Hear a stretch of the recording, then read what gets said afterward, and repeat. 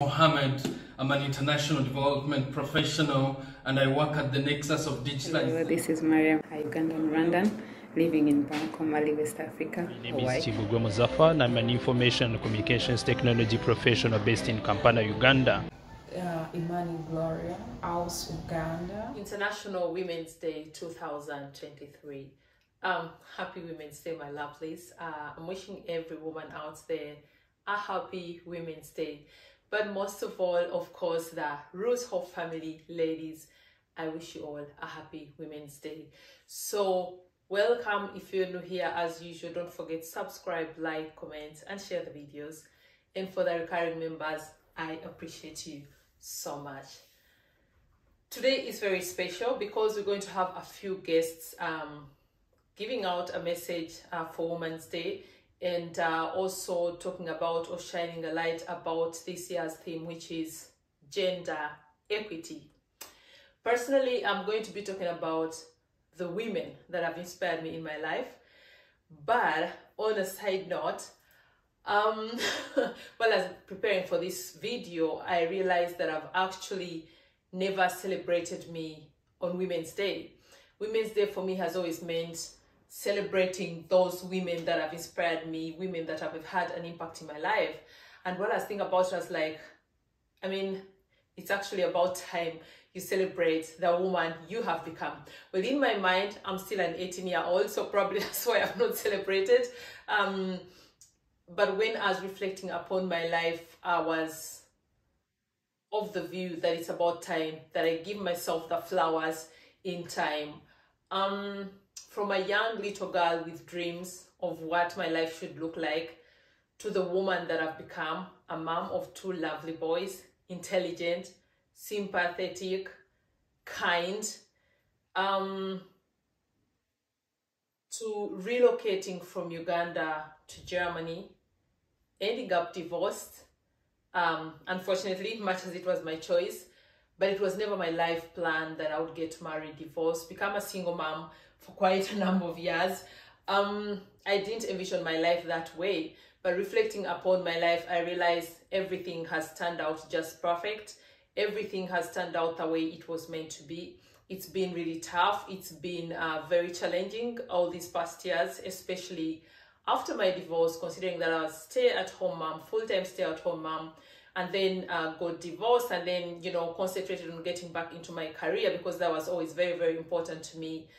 And where I'm right now with my career, I feel I've really, really turned out to be great. And I celebrate myself today for the very, very first time.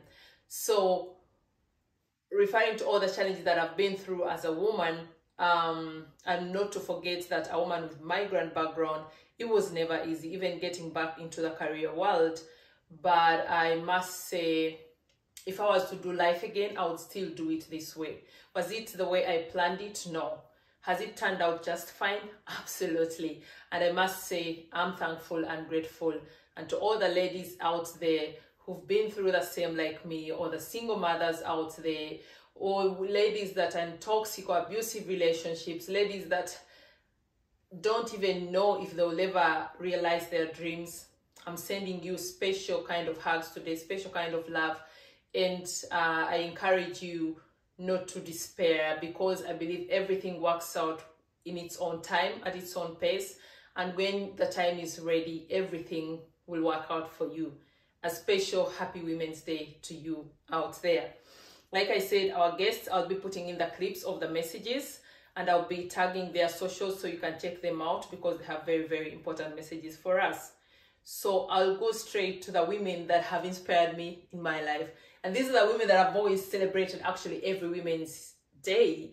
One of them being my grandmother, rest her soul in peace. She impacted my life a lot because I have a video actually about her, you know, not like particular about her, but how she impacted my life and why. I had a very close relationship with my grandmother, and I had the chance and opportunity of having to spend, I would say, relatively great time with her. So I could watch her, I could watch the way she treats people, I could watch the way she lives her life, And I would say she inspired me in a way that she was a very kind woman. She was very intelligent. She lived a life of service, you know. I remember every time I was at my grandma's, they were like always, actually the household was made up of my grandfather, my grandmother, and then me if I came to visit. But I don't remember a single time when my grandmother served lunch and there were less than 10 people. Like everyone knew if you go to Madame M, there's always something. You'll have a glass of milk, you'll have food. She'll even start cooking extra for you. So that I really, really found to be special, and somehow I picked it up, let me put it that way. And she was also a very, I wouldn't say religious, but she was, how do I say that, like a strong believer, you know, very high moral values, which I also picked up. Unfortunately, we lost her in 2021, which is still tough for me because I really, really loved her so much. But yeah, she has impacted my life, and I even have a dream of doing something specifically dedicated to these two women, the second woman being my mother. But it's still in the works. It's actually at the moment one of my biggest dreams, and I hope one day I'll be able to fulfill that, to make their legacy live on forever.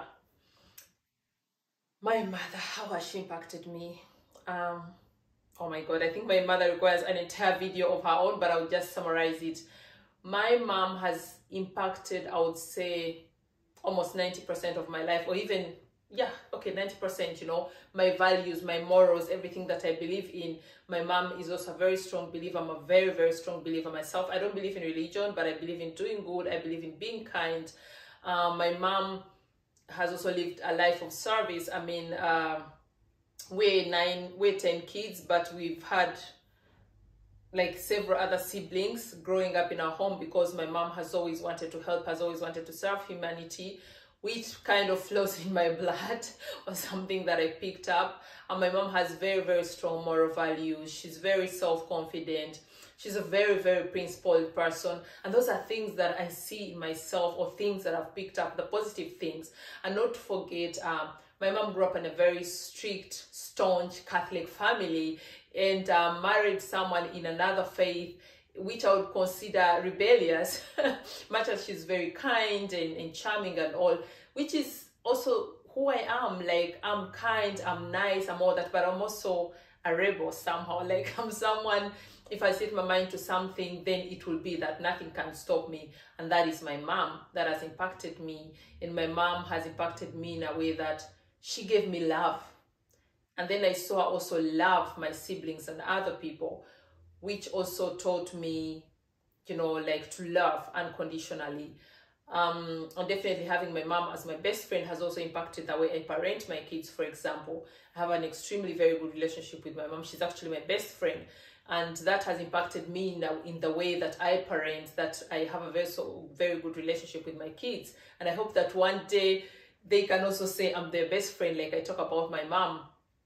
And of course, even the negative things that my mom, for example, has gone through, or things, especially considering a woman in the African culture, there are some things that I noticed as a child where, crazy as it sounds, that was an inspiration for me to do better, you know, to do that differently. But on the whole, for me, those are the most inspirational women. I know for such a message, some people would expect me to talk about like all those successful women, but it would be a lie, because inspiration is all about really someone that you've looked up to, someone that has impacted your life, someone that has inspired you. And for me, it's only these two ladies, my mom and my grandmother. This year's theme is gender equity. So how can we as a society achieve gender equity? I'm going to talk about like just 3 points, and then I'll give it over to the guests. So gender equity is basically all about offering a fair chance to both genders, men and women. And we can bridge this gap, for example, by bridging the gender gap pay, where women earn less than men in the same position, for example. Or when we compare, for example, footballers, male footballers earn like 100th of what female footballers earn. That's not fair. And for as long as such inequalities are there, we can never achieve gender equality. So that's why gender equity is very, very important. We as a family can also contribute. Being a mom myself, one of the basic things that you can start with is, if you have, for example, daughters and sons, Start from your own family, start from the roots. Don't put gender roles on your kids. If a girl can cook, a boy can cook. If a girl can clean, a boy can clean, you know. So try to break those gender inequalities right from the family setting, because like I said, our upbringing, our parenting impacts us a lot. So we as a family, for example, can start on that, you know. And then talking about gender equity, we can also talk about things like bridging the digital gap. You know, bridging the digital gap, how can we achieve that? Offering women the same opportunities and digital skills just like their male counterparts, you know, having women have all these skills to be able to also work like in managerial positions, so that we can bridge this gap and achieve the equality. So basically, since I'm having guests giving out their insight and knowledge about this, I don't want to make this video too long. So those are my 2 cents to Women's Day. And once again, thank you so much for always supporting me. Thank you so much for believing in our journey here, which is all about social empowerment for both genders, but most especially for the women. I really, really love to empower the ladies out there. And for all of you that have joined us on this journey, I truly, truly appreciate you. So I'll give you over to my guests.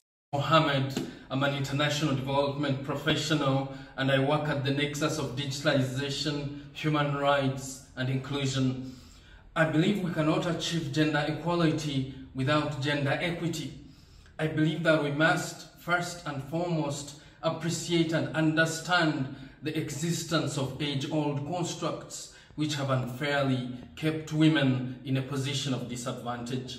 That we must start there and dismantle those constructs that have prevented women from fully realizing their social, cultural, economic, and political aspirations.